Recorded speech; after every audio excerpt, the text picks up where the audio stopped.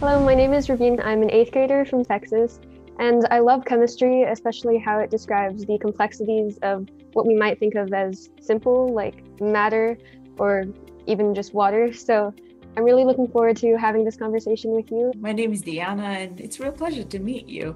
I've heard a lot of exciting things about you, and I have a daughter who's an eighth grader. So, more than anything, I'm really thrilled that more and more girls like you are finding interest in chemistry. What does a regular day look like at your job? I studied chemistry, so chemistry is at the heart of really what I do day to day. The lab that's located in Houston helps customers come up with new products. So many products, when you walk through a painting store, have been formulated in a lab, and we have chemists that come up with these products, either design them to be better, and then we have chemists that actually test these products against what is on the shelf already.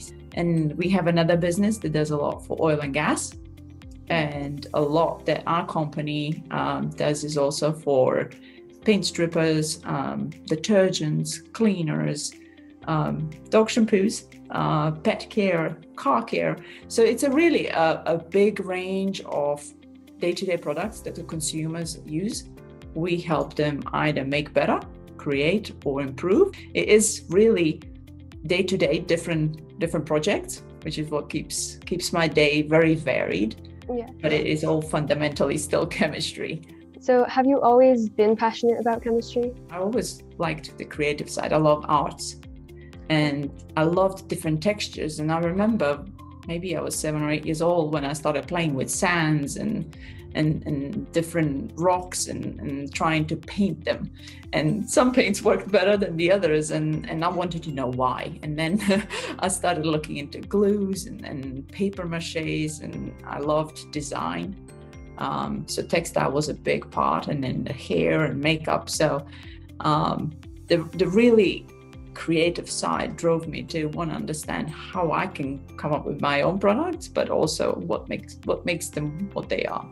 Can you go into a little bit more depth about how science maybe relates to more creative fields and how each makes the other better? I think to be a scientist, you have to be creative. I think for somebody who just follows rules, even though the rules are an important part of being a scientist, you want to be safe and you want to follow safety protocols. You have to have some part of you constantly asking, why is that so? Can I understand it, or can it be different? And I think that's where the creative, the innovation side is constantly on your right shoulder. So how can schools help encourage girls to pursue a career in STEM? I think it's really, really important in middle school, I think in particular, to engage girls and make them feel that it's not something to fear.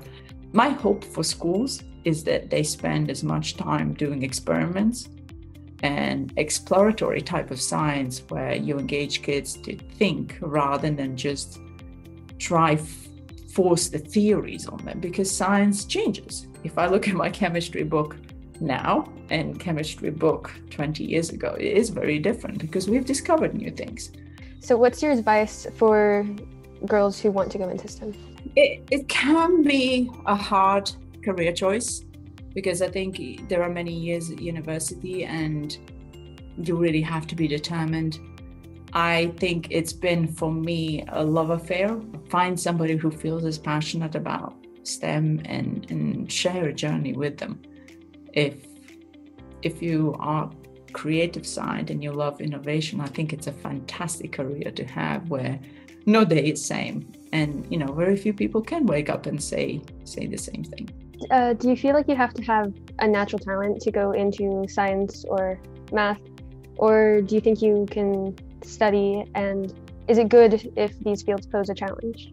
You need passion and hard work. I think talent is an add-on. I often believe that talent just gives you that springboard, a head start. But if you're a hard worker and you persist with it, because sciences are very logical, you can overcome some initial challenges. Thank you so much for talking with me today and taking time out of your day. It's really appreciated. I feel like I've learned a lot. I have really enjoyed talking to you. I wish you all the best luck. It's been a pleasure for me to see you and kind of almost have a travel back to how I was.